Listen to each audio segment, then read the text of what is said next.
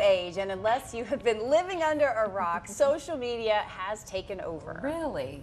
Wow, surprise. But now millions of people all across the world are taking advantage of this and changing the business industry. Of course, we know them as influencers, and our own Tamara Scott sat down with a local man who's making a name for himself. Yeah, Tamara joins us now with more on this. Tamara? Yeah, I think at this point, most people can say that they have their favorite person to watch or to listen to on social media. And I know for sure I've been influenced a time or two to buy something. Well, I got a chance to meet one of my favorites and one of the most popular. Well, actually, I met like 5.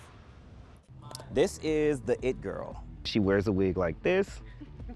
And then before the shift, she likes to pull her hair back. His whereabouts are currently unknown. The infamous newscaster, Miss Melissa. And we'll keep you updated as the search for this bullfrog continues. The Kelly Rowland wig. Kelly, I love you so much. I hope you don't hate me.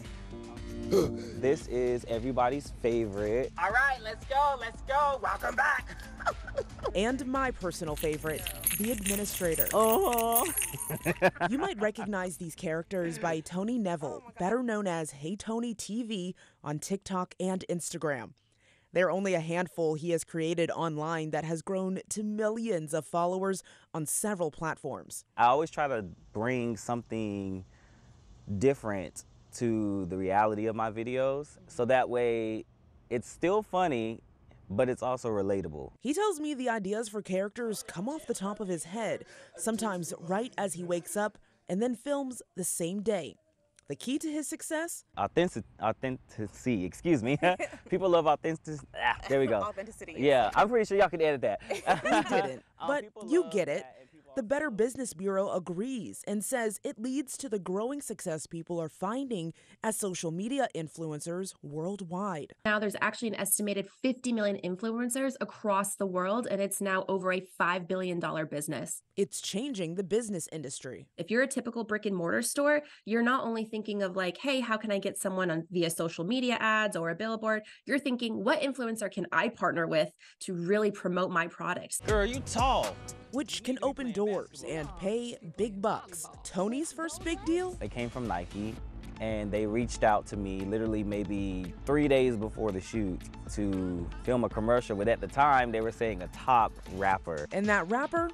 Meg the Stallion. I worked hard for this. Like, I've stayed persistent. I've never given up. I've never let anybody put anything in my ear that discouraged me from doing what I wanted to do. I just kept doing it, and to see all of these blessings just come out of nowhere is just amazing. That's Tony, but I couldn't leave without getting my fellow newscaster. Stay true to your craft and Melissa's secret. with it. Never take yourself too serious. You heard it here first. Tamara Scott, ABC 11, Eyewitness News.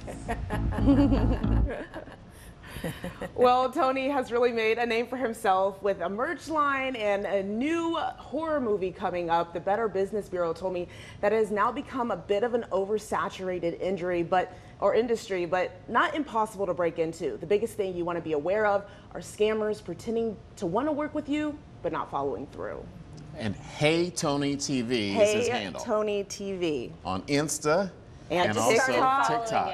You did? Yeah. You're going to be dying laughing. Yeah, we're going down a rabbit hole. So this is his full-time job? Yeah, he said he started off, he always wanted to be a comedian or actor, and like all of us in 2020, they had to find something to do, and it just took off. Wow. I may have to consider it, right? Yeah, committed to his creativity and his craft. I love it. And you know, it gave all these people so many platforms on social media. So 50 million 50 influencers. million. Wow. 50 million.